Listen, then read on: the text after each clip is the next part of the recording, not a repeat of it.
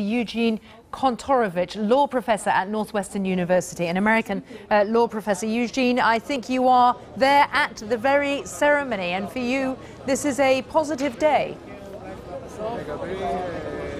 Yeah, indeed. This rectifies a long-standing absurdity where no nation in the world recognized any part, not just the eastern part of Jerusalem, as Israel's capital. And this second-class status for Israel, where its capital city is up for debate, is now ending. And that's very important. It's also important that, as you said, the United States is recognizing Israeli claims to the entire Jerusalem, a unified Jerusalem, and the international consensus is now out the window. So you believe this sets a precedent and many others will follow?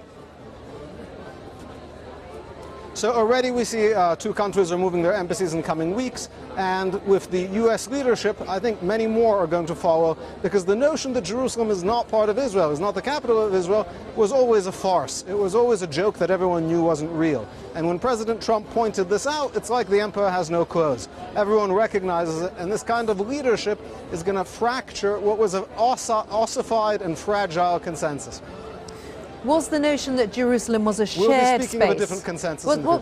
Was the notion that Jerusalem was a shared space, a shared symbolic space, at least, also a farce in your eyes?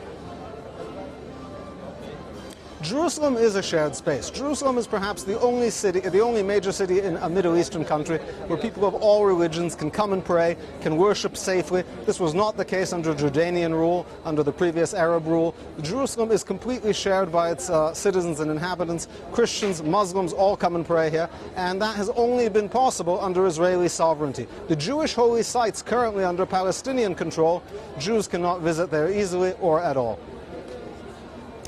What do you make of the fact that so far 28 Palestinians have been killed, hundreds have been wounded, there are tens of thousands protesting, tensions have risen because of this diplomatic move? The riots in Gaza have absolutely nothing to do with the embassy move.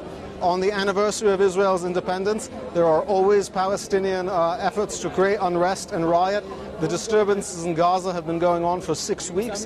It has nothing to do with Jerusalem. The stated agenda is to break through the fence and reconquer Israel. So the fact that they're trying to now piggyback their protests on the embassy is really not a story. This has nothing to do with the embassy move. This is a regularly scheduled riot. Eugene Kontorovich, thank you very much, and we will be covering the ceremony to open the US Embassy in Jerusalem when it takes place.